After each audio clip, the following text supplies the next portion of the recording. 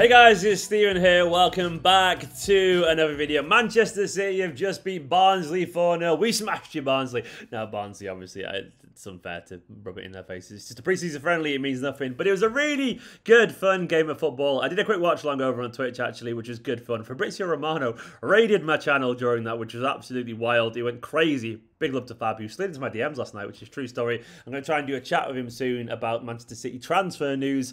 But that was only the start of a crazy day of football with Manchester City beating Barnsley 4-0. It was a good friendly as well. I enjoyed it. Of course, I've got to address the elephant in the room beforehand. I've got to talk a little bit about the latest reports about Kane and Grealish before we get onto the match report. If you saw during the game, Percy, the Telegraph reporter, John Percy, who drops a bombazzo here and there, said that Jack Grealish is just waiting for Villa to sign off so he can talk to Manchester City, which is huge news. And we all know that this is going to happen now, basically. I feel relieved given what I've been saying recently online and social media, but this looks very likely. But the other big bit of news, and there's two as well, actually, well, not quite as big, but the other one was that Harry Kane is expected to tell Spurs, when he's back at Monday, that he wants to play with Jack Grealish and Manchester City, which is huge news. That's from Mike McGrath and John Percy as well. Very connected journalists for what it's worth. Especially John Percy doesn't fuck around when it comes to transfers. So that's a big bit of news there.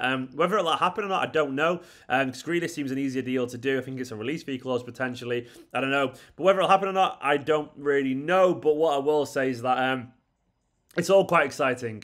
The counter side to that is Liam Delap is allegedly going on loan to Stoke, which is a good move for him. The Championship is obviously a good place for him to hone his abilities. And obviously Stoke, with his dad there as a coach, Riyad Mahrez, makes an awful lot of sense. So it's very, very exciting. But today, I'm going to leave transfer talk and talk a little bit about the game because City have just beat Barnsley 4-0 in a very, very, very fun friendly.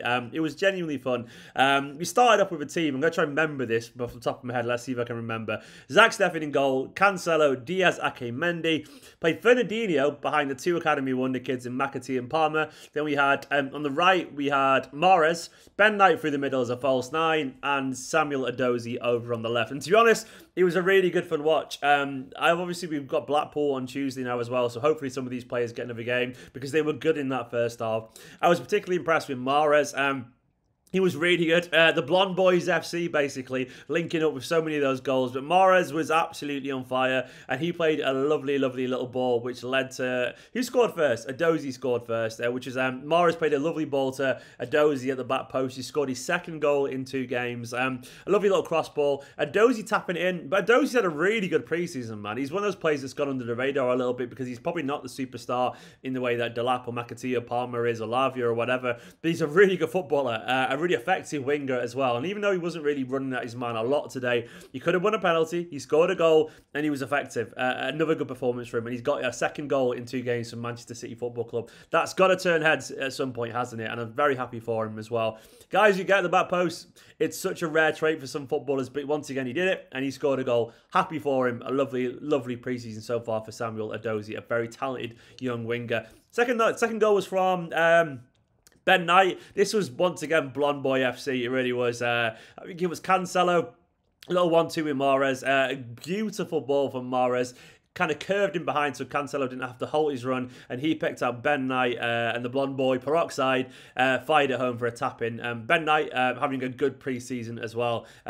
Tiny, diminutive, but darting and alive, and a good little player. Probably set for a loan, I reckon, at some point. I don't know where he'll go to, but another goal for another intelligent young player. And then Mahrez got a goal, a delightful first-time deep cross from Mendy. Honestly, he walloped it from deep, but he picked out Mahrez delightfully, hit it on the volley into the bottom corner. Mahrez playing like a leader, which I really, really enjoyed. Genuinely playing like someone who's aware. He's a little bit more senior these days, and I admire that because Palmer won a penalty with a lovely little bit of skill.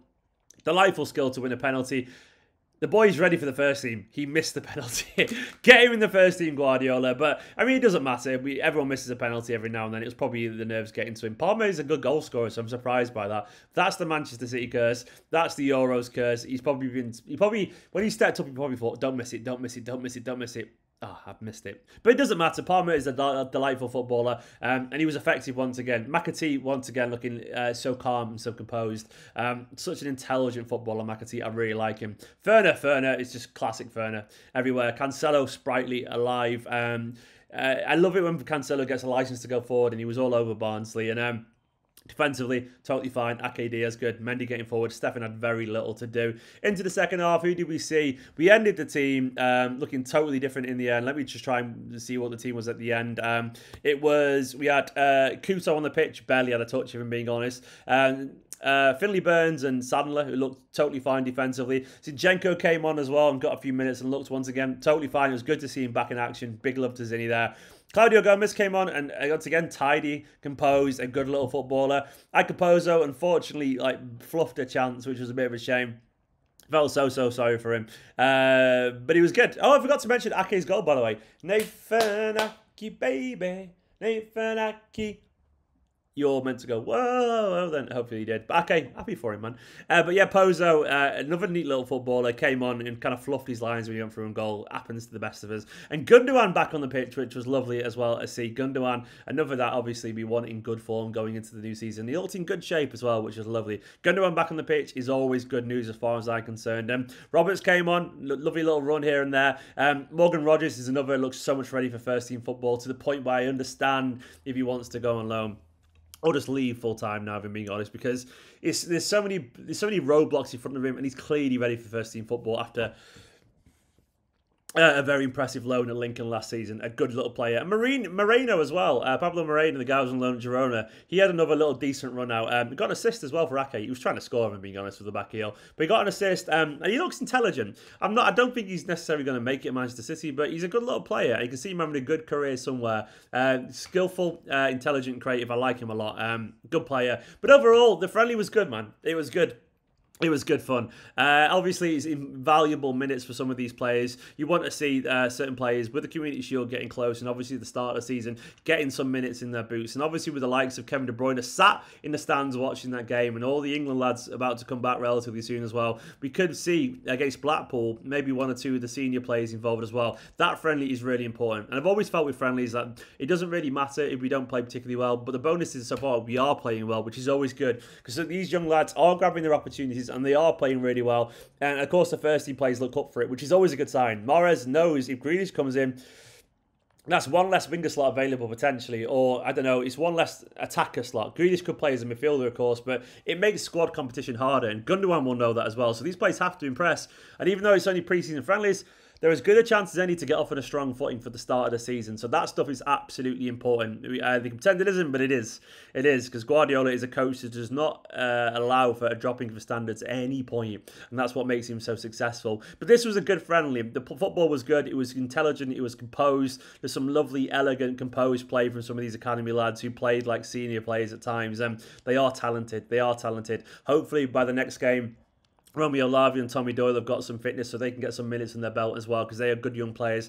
It doesn't look like we're going to see Delap, unfortunately, because the rumours are suggesting that he's going to Stoke, which is, I'm torn on. I wanted Delap around the first team, but, you know, Delap's a very good footballer, and I understand if we do go for Harry Kane, he'll want to get some football somewhere. He's far too good for Premier League 2. He's far too good for the EDS. He really is. It's a step above his level by a long, long way. He broke the goal-scoring record last season at under-23's level, so he can't stay in that division. So we all know that. So you won't see him. I think he'll go to Stoke.